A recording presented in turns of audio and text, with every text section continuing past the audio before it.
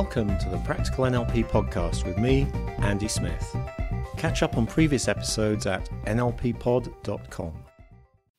This episode is designed to be useful for NLP trained therapists, but it might also be useful to other therapists working in other modes and coaches and even management consultants. So here we go. I occasionally dip into forums for NLP therapists and trainers on Facebook and elsewhere. The most common type of post I see there is along these lines. I'm not quite sure what to do with this client. Can you help? They then go on to give a very brief description of the client and their presenting issue and the techniques, it's always techniques, that they've tried so far that haven't worked. Then other forum members will make suggestions about what the therapist could do to help this client that they've never seen on the basis of the therapist's one-paragraph description, which is all the information they have to go on.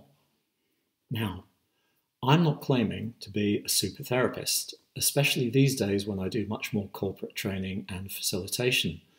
And I have sometimes had clients in the past where I eventually ran out of ideas for what to do to help them.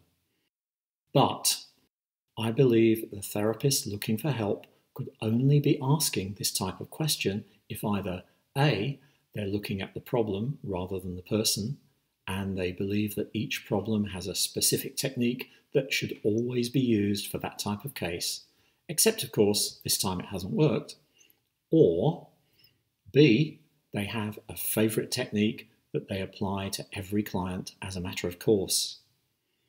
Incidentally, I heard that when John Grinder used to have his NLP students work with a guest client as part of their assessment, he would find out their favourite technique and or the one they were best at, and he told them they could use any intervention except that one. I used to think this was a bit harsh. Clearly I was looking at it from the student's short-term point of view. Now I think it's a great idea that encourages flexibility. So, and at the risk of telling well-trained NLP practitioners what they should know already, here is the answer I would give to any "what should I do with this problem or client" type question. It's the only bit of advice you will ever need for dealing with client problems if you choose to put it into practice. Please take as read the usual conditions for effective therapy, such as maintaining yourself in a positive state, rapport, paying attention to the client, and having the client's best interests at heart. Step 1. Elicit their strategy for having the problem. Find out how they're doing it, step by step. Step 2. Apply whatever interventions are suggested by the client's strategy at the point in the strategy where intervening will have the most positive effect for the least effort and disruption. If you've done step 1 properly, it will be obvious what interventions to use and where to apply them.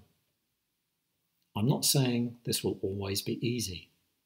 For exceptionally complex or well-defended cases, it may take a few sessions before the client is ready to open up enough to allow you to discover their strategy.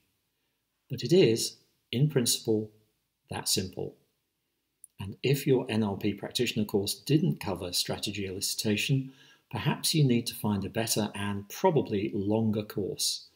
Or you could buy my ebook, Practical NLP 5 Strategies, from your Amazon Kindle store.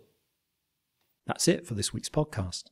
Remember, you can see the show notes for this episode at nlppod.com, and you can download back episodes you may have missed from the online store at webstore.nlppod.com.